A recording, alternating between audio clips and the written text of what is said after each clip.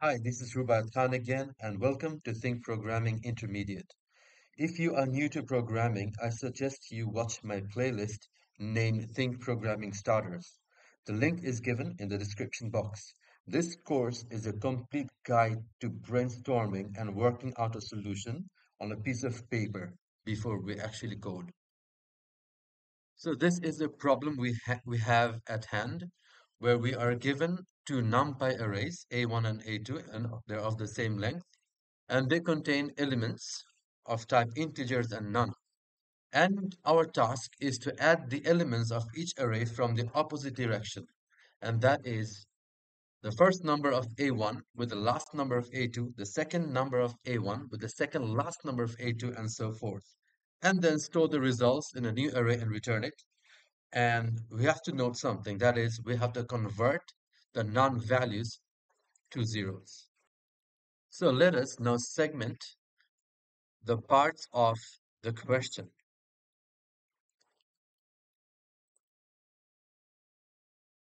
So at first, the question says that we are given a couple of arrays, A1 and A2 of the same length, and they contain integers and none. So let us draw this. So this is the first segment we have over here.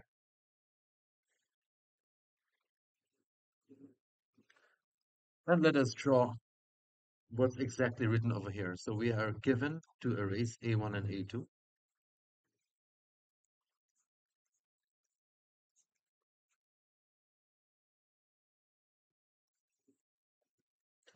And they contain integers and non-values.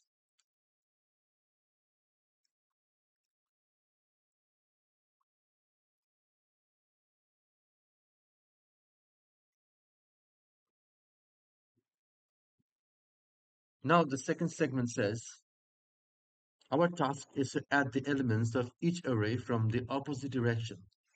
That is, we have to add the first number of A1 with the last number of A2.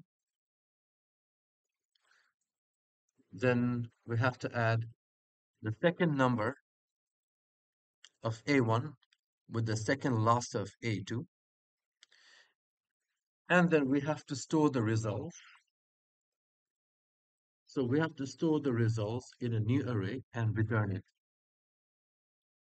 That is, we have to create a new array. Now let us create a new array and let's name it A3. And A3 will also be of the same length of A1 and A2 because when we add numbers, the number of elements do not increase.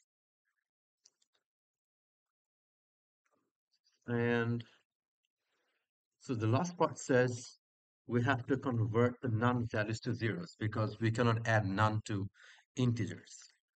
So what we have to do is we first have to add 10 with 30. The result will be stored over here. Then we have to add none, and before we add none with 20, we have to convert this to 0. So it will be basically 0 plus 20, and the result will be stored in the next available space, and this will continue. So this is so I have drawn the question, each segment of the question. Now let us work out a solution. So as we have to add the first number with the last number of first number of A1 with the last number of A2, let us take two pointers. So the first pointer, let's call it I, and let it point at index number 0. So this is an array, and we know that arrays are indexed. So let's say.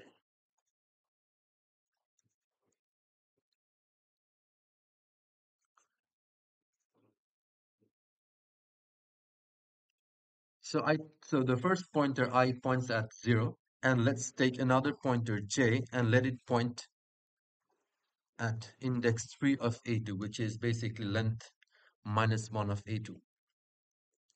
So what I have to do is I have to add the ith element of A1 with the jth element of A2 and store the result inside A3, and the first result will be stored at 0. So let us take another pointer x that will point at 0. So the result will be stored inside x index of A3.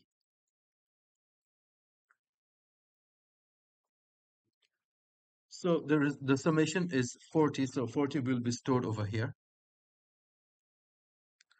Now, after we are done with the first summation, we have to proceed to the next number. That is, we have to increment the pointer from 0 to 1, or we have to increment I from 0 to 1. And we have to decrement j from 3 to 2. And we have to increment x from 0 to 1 as well. So after doing this work for the first time, we have to increment I, we have to decrement j, and we also have to increment x. And then repeat. So repeat means all these have to be inside a loop. So now let's proceed. So again, we have to add the ith element with the jth element.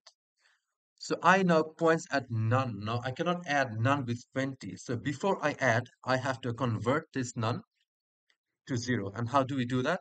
Simply we check if the ith element or the jth element is none, we make it 0. So we check if ith element or the jth element is none or not. Okay, so this is basically the rough work of what we have to do. Now let us draw a clear picture.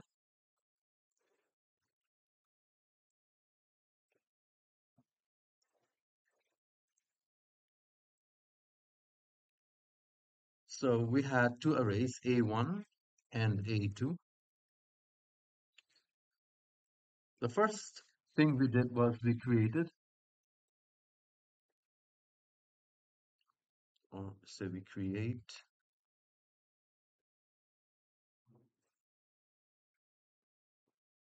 a new array, A3, of the same length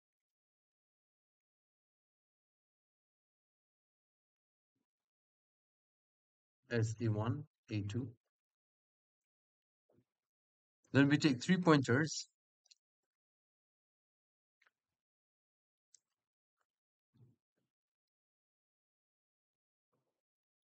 I, j, and x, where I will be initialized to 0, j will be initialized to length of A1 minus 1, and x will be also initialized to 0.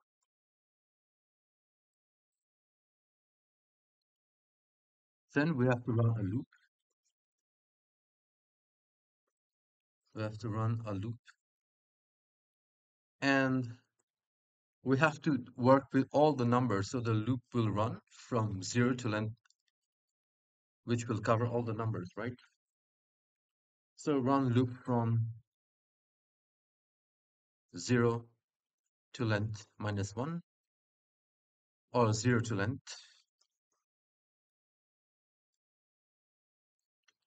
And before we actually add, we have to check whether the ith element or the jth element is none or not. So we have to put an if condition over here. If ith element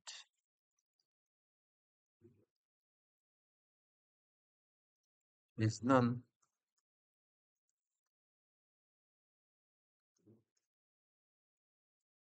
then make it 0. Same check for the jth element.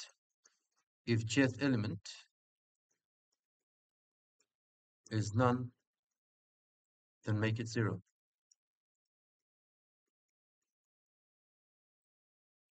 So if the ith element is not none, then it will remain as it is. And if the jth element is not none, then it will remain as it is. Then what we do is we find the summation. Let's save it in a variable s. So ith element of A1 plus the jth element of A2. And we have to store the summation inside A3. Then store S inside A3 pointed by X. So after doing all these, we have to increment. So increment I and X, decrement J.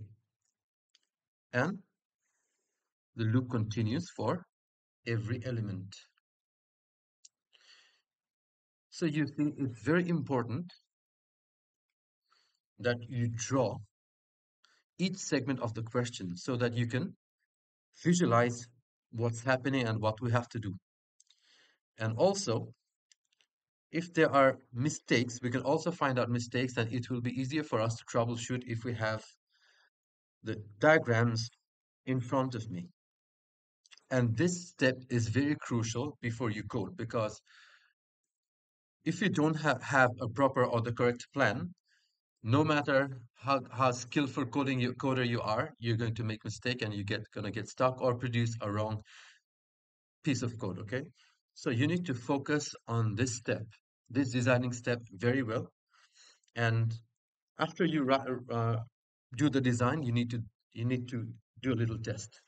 So let us test what we have designed so far. So let's say I have A1 with just 3 numbers, and let's say n equals none. And this is an A2 where I have 2 numbers and a non-value. So now let us do exactly what we've planned. So so we'll have to create a new array A3. So let's do create A3 of the same length of A1 and A2. Then let us have 3 pointers I, j, and x, where I will be equal to 0. So I will be basically pointing over here. J will be pointing over here, and x will be pointing to A3 over here. Now run loop from 0 to length. So the loop starts. Now I check if the ith element is none. So if the ith element is none, it's true, it's none. So make it 0. So let's make it 0. So let's make it 0. Then if the jth element is none, the jth element is also none. So make it 0. Then we do the summation of the ith element with the jth element. That is, we have 0 over here and 0 over here. We add them up. So we have a variable called s. So I have a s over here, which stores a summation. So 0 plus 0 is basically 0.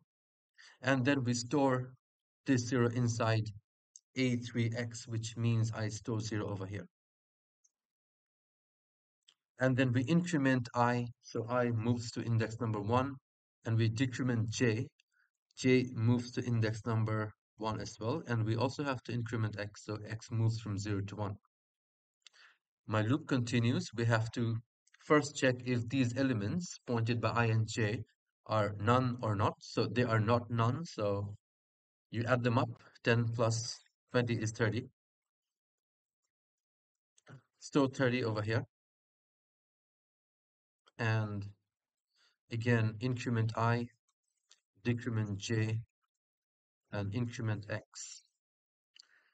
The values pointed by I and j are not none, so add them up and store it inside this box pointed by x. So 30 again over here. So increment I, decrement j, increment x, and now my loop should stop because I'm done working with all the numbers. So whatever we have designed and our test matches exactly with our expected output.